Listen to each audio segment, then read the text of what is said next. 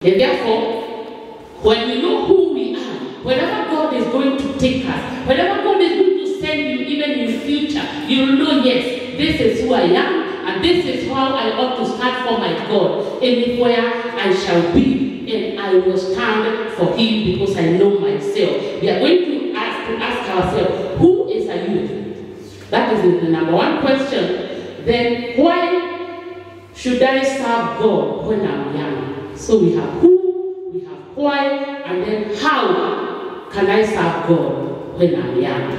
And we start with the word who. Who is a youth? I'm sure if I ask each one of us, who is a youth? How can you describe a youth? Maybe we can take in years, miaka ile ako naye, pengine ametoka ako 12 years, ametoka amefika 18 years, and probably from there, from 18 kuendelea up to 35, there's where now they are grouped as youth, but we can describe the youth in whatever manner. But at least we know the category of the people we are talking about. Na kama hawa tuko hapa ninaona, we are not below 12, we are not below 15. I want to imagine we are from 18 na kuendelea. But there was an interesting description of the young people I normally describe them.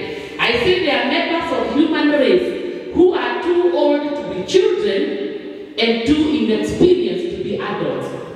So wako hapo katikati. And you find that many of them, they have the stature of men, but the attitude of boys. You know, I deal with them, so unaona mwili ni mkubwa saingine na wangalia hivi. So mwili ni mkubwa, the stature is big, lakini kwa sababu bado they in the process of growth, the attitude ukiangalia bado inaendelea kukomaa. And I remember like now when we were young, I was born together with a boy. I have 2 boys ahead of me. Na mimi sasa tuko wengi. As they were playing out there, na wako na mwili mikubwa, and a man could come out, pengine the kind of game they are playing there. Kwa sababu wakubwa wanapiga boli ama wanakopa matope ama mami anawauliza, sasa nini? I don't know whether I put it in Kikuyu because we used to put it in Kikuyu.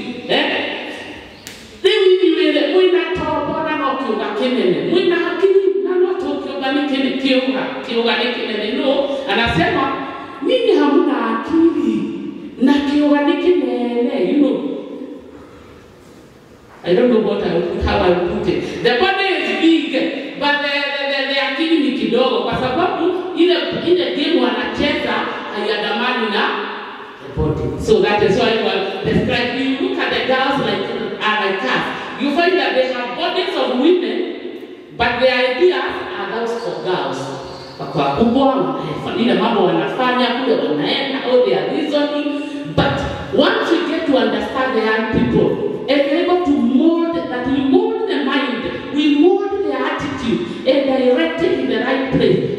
They are wonderful people. At times you find that a youth is like a seed that has so much potential. It's loaded with potential. It only needs to be put in the proper fertile soil.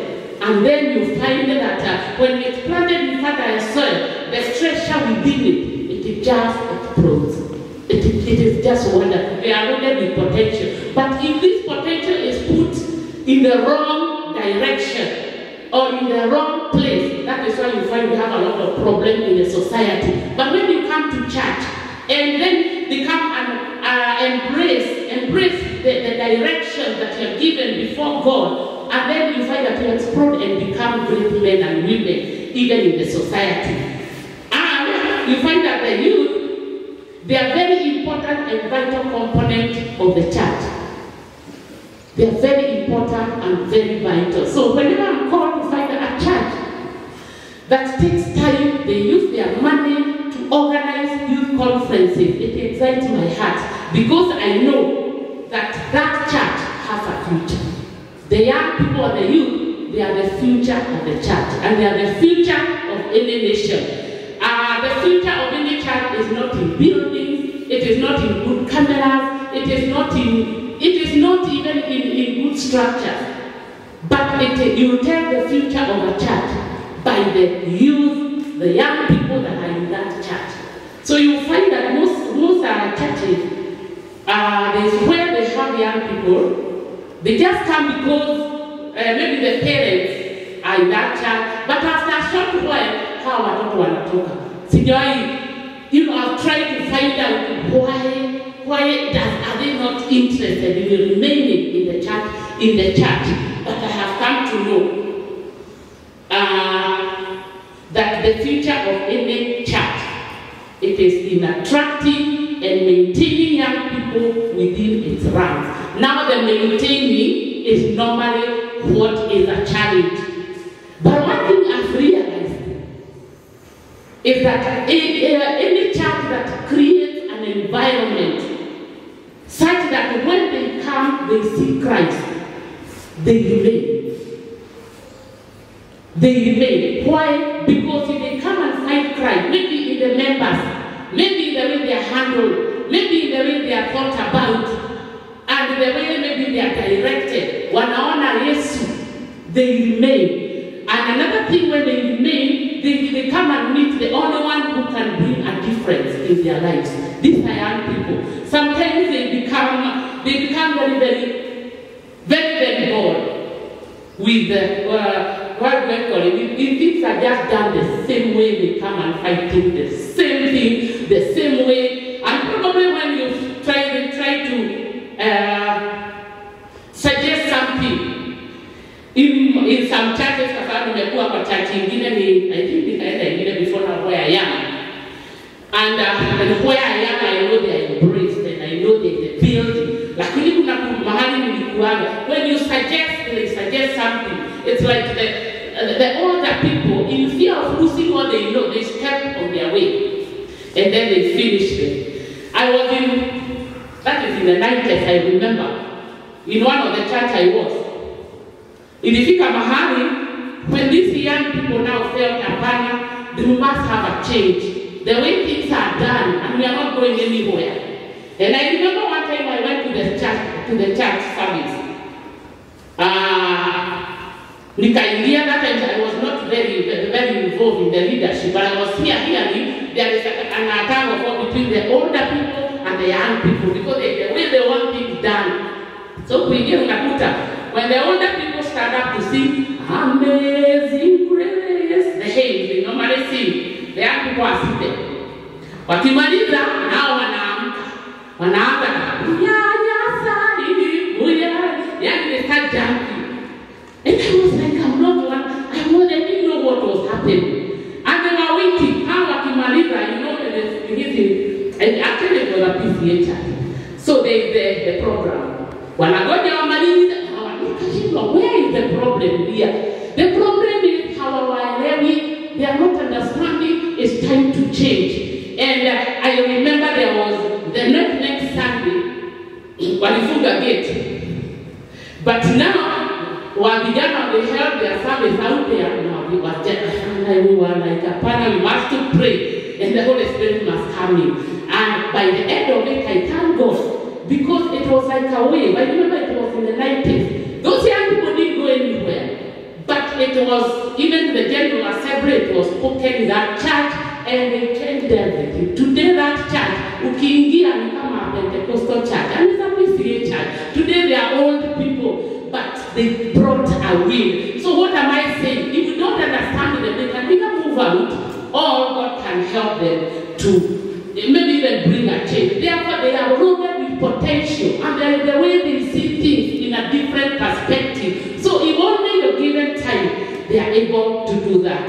So the youth, number two, they have a God-given dreams and talent, and you cannot suppress them. So if they are just allowed and guided to be able to and be encouraged and excited, that they may be possibly be able to bring it out.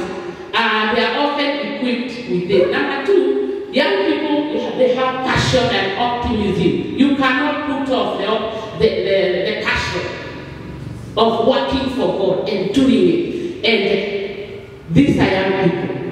We only need to encourage them.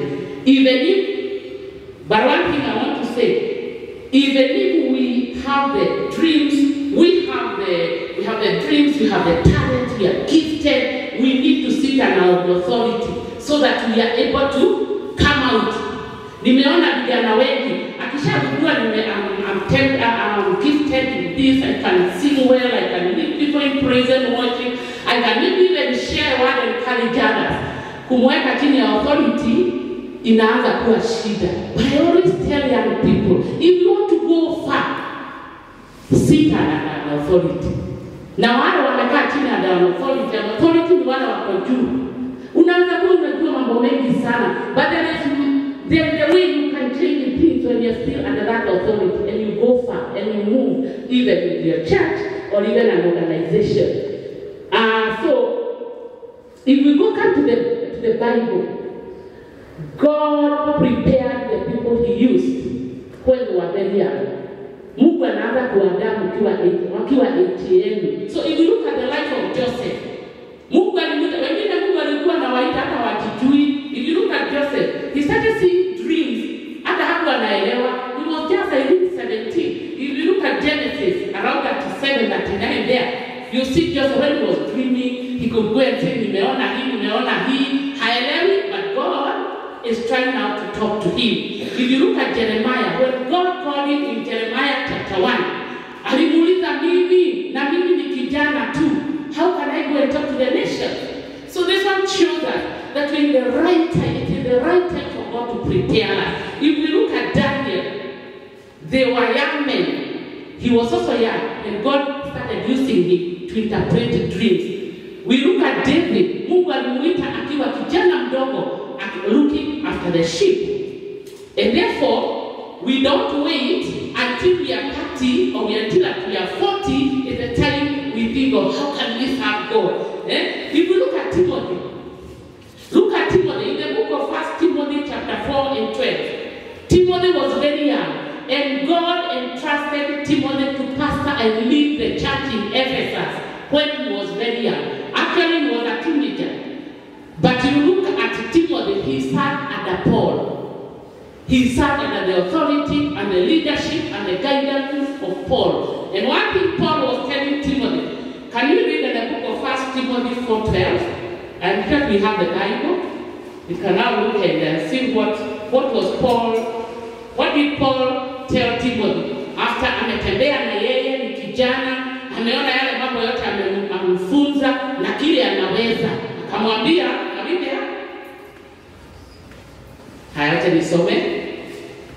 Don't let anyone look down on you, but be an example to the believers in word, in conduct, in love, in spirit, in faith, in purity. Those 5 ways Paul knew. If Timothy keeps those 5 ways, he can influence any age. He can influence any church. He can influence any organization. And he kept on reminding him that. And Timothy was a very good student because he did that.